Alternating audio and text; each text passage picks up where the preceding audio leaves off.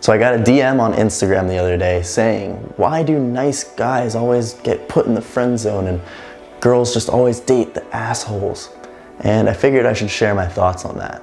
They're very provocative thoughts and there are a lot of them. So listen carefully and try to stick with me till the end. You will not regret it. So let's get into it.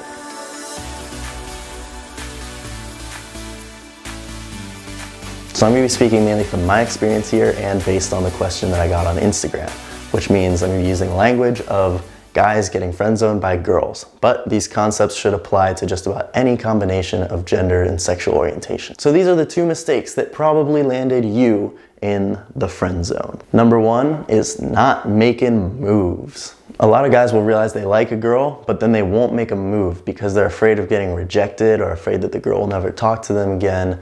And this does one of two things. By not making a move, you're either going to make her think that you're not interested in her romantically, or that you don't have the confidence to make a move. Both of these things will land you in the friend zone, and I'll explain how to get out based on each one of those in a minute. But in this sense, you have to remember that if you really want a romantic relationship with her, you have to realize from the very beginning that flat-out rejection is better, as in less painful, than being stuck in the friend zone. You set the rules of the relationship from the beginning. So if you're acting friendly and you're not escalating things romantically, making moves, either flirting or maybe touching her in a calibrated way, you're putting yourself in the friend zone. She didn't put you in the friend zone. Your actions led to you being in the friend zone.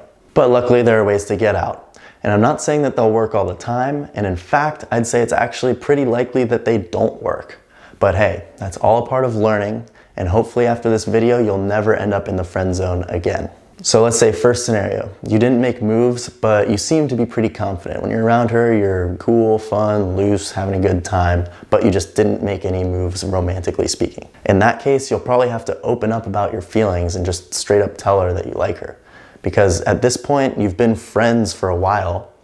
So if you were to just make a move out of nowhere, it would be totally unexpected and she would probably not accept it very well. But the reason I say you should open up about your feelings in this scenario is because if you just seemed like you're a totally confident guy, but you just didn't make a move, that communicates that you weren't interested in her romantically.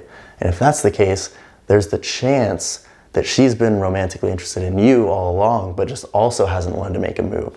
So it could work out in your favor, or it could totally blow up in your face. But that's all part of getting out of the friend zone. You never know how it's gonna end up, and it's a lot easier to stay out of it from the beginning than it is to get out of it if you're already in it. But if you think she took your not making a move as you just not being confident, but maybe you like her, in this case, I would recommend that for about a week or two, or maybe more, you work on trying to improve your confidence and just kind of exhibit a little bit more confidence when you're around her, and then eventually try to make a move. Because if you were to just do it completely out of nowhere, she might take it as you just not having confidence, but after all this time of it building up inside you, and then you just go and make a move, it'll be super shocking and kind of weird.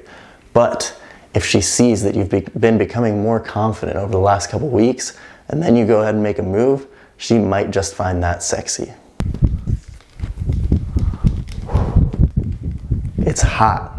Mistake number two, doing too much. What I mean by this is that you probably do too much for her, which comes off as needy, whether that's by giving her way too many compliments or by always bending over backwards to do everything for her, like doing too many favors. Now I'm gonna break down exactly why into two sections. The first section is value.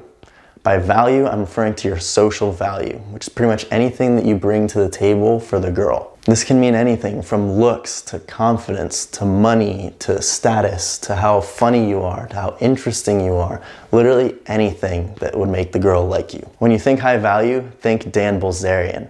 The guy is jacked, he's rich, he's fun, he's famous, he's confident, he has tons of friends, and he's surrounded by beautiful women around the clock. But luckily you don't have to be Dan Bilzerian to stay out of the friend zone and date high quality girls. Value is subjective, and so while Dan Bilzerian embodies most of the things that as a society we agree upon are high value qualities, there are a lot of girls that actually would not really like that or not care about it. Some girls may even be turned off by how famous he is, or by how jacked he is, or by how wild he is. Anyway, what I'm getting at here is that at some point along the line, and maybe for the whole time, you have been communicating that you are of low value. What do I mean by this? Well, like I said, maybe you're giving her too many compliments, or you're bending over backwards, just doing everything for her. This shows that you value her way more than you value yourself, which comes off as needy and low value. It's almost like she's the princess and you're the peasant. Like, it's not an even, equal relationship. You're not equals. You're literally putting her on a pedestal. And this is why a lot of girls go for the assholes instead of the nice guys. It's because they have a higher perceived value, and the girl's not trying to step down to a lower level to be with this guy. She's trying to find the best guy she can. So these assholes are basically just not coming off as needy. They're not showing the girl that they want her or need her. And that makes the girl want them more, because it's something that she can't have. And that's just basic human psychology. We all want something that we can't get. Now, I'm not saying to be an asshole. That is never the answer. You can achieve the same results and increase your social value without being a dick. The best way to do this is to just focus on improving the things about yourself that you can control, which I'll put a video up here. It's my video about the bulletproof process of personal development that I go through whenever I want to get better at anything. And in addition to actually bettering yourself in the areas that you can control, make sure to also try as hard as you can not to be insecure about the things that you can't control. For example, if you don't think you're that physically attractive, you can still go to the gym and get in good shape. You can wear nice clothes that are well-fitting. You can get a great hairstyle, get great accessories, all that good stuff. And most importantly, not think about or care about what other people think about you, because that in and of itself is super, super sexy. So the second part of doing too much is validation. Validation is really just anything that makes the girl feel good and that makes her feel like she has your approval. So by doing too much and being super nice to her, you're giving her all the validation she needs. And so she doesn't need any more validation from you. So she'll move on to the next guy that she needs validation from. Great example of that, the assholes we're talking about, because they are much harder to get validation from. The asshole is not as likely to give her a compliment as you are. And so since it's harder for her to get the validation from that guy, she really, really wants it. So what I'm saying here is, she's already got you, bro. You were too easy. And that's why they call it game. It really is a game. And if you let her win too easily by giving her tons of validation all the time, she's gonna bump up the difficulty and move on to the next guy.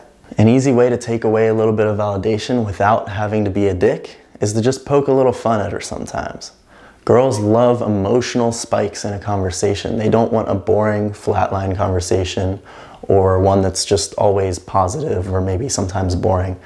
They like to go through a roller coaster of emotions, like feeling like if you give her a compliment here, it makes her feel very validated. But then you kind of give her a little playful diss over here and she's like, oh no. It makes her feel like she needs to get back that validation. And then maybe a boring conversation here and then another good one and then another neg.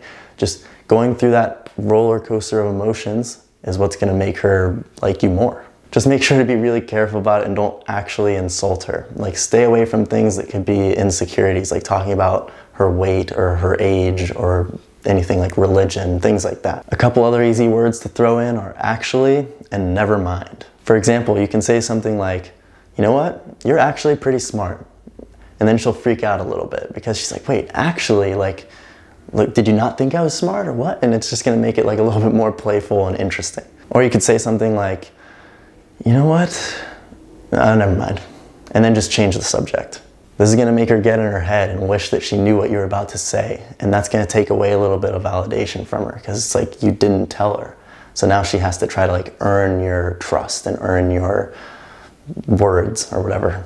So that just about wraps it up. I know this is a bit of a longer video, but I really hope it helps you get out of the friend zone or at least just stay out of it. If you found this video as helpful as I hope it was, go ahead and bookmark it, make it your Bible for staying out of the friend zone, because I really believe these tips are some of the best when it comes to staying out of the friend zone, and so hopefully this does the trick. And as always, if you liked this video, go ahead and give it a thumbs up, and don't be scared to go ahead and click that subscribe button and press the little bell so you get notified every time I drop a video every Tuesday, Thursday, and Saturday.